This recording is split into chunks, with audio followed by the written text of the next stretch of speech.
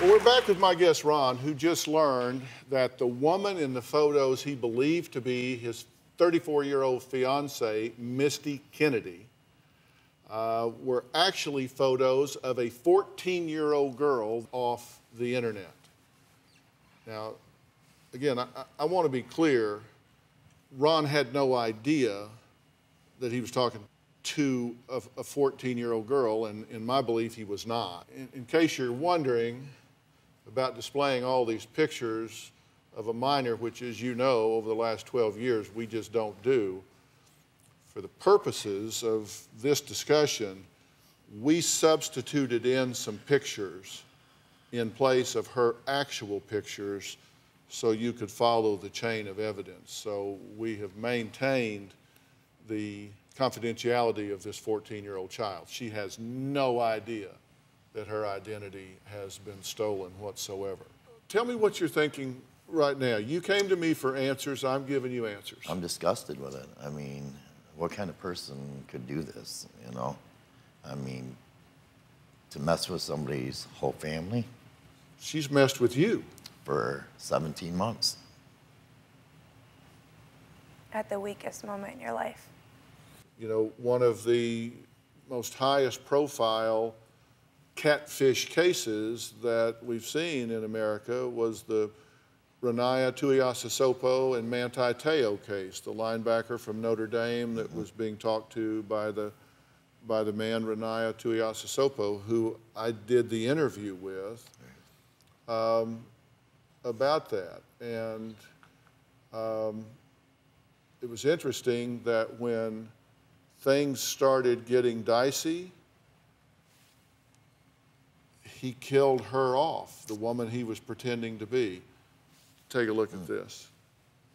You basically killed her off. Yeah.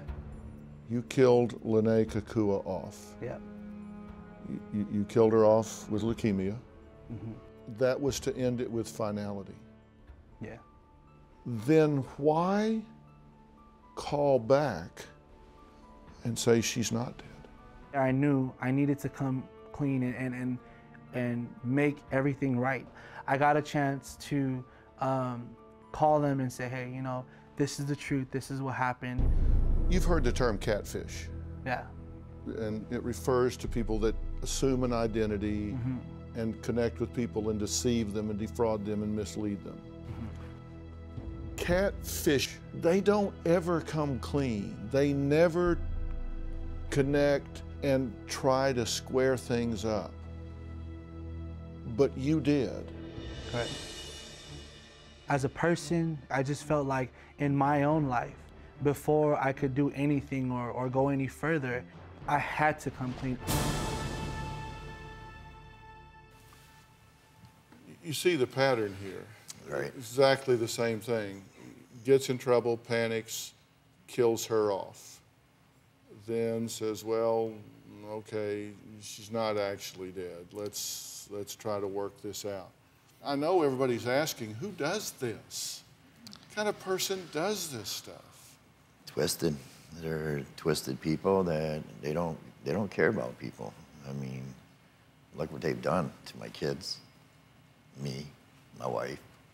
I gotta know that I've gotten through to you here. Oh, totally. She doesn't exist. Right.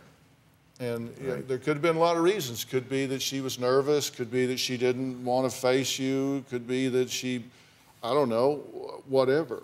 But I'm telling you, that's not true. There is no Misty Kennedy, and the person behind Misty Kennedy appears to be a 65-year-old woman living in this house up there, entertaining herself with your life. Do you have a story or a question for me? Click the link in the description and tell me what in the world is going on.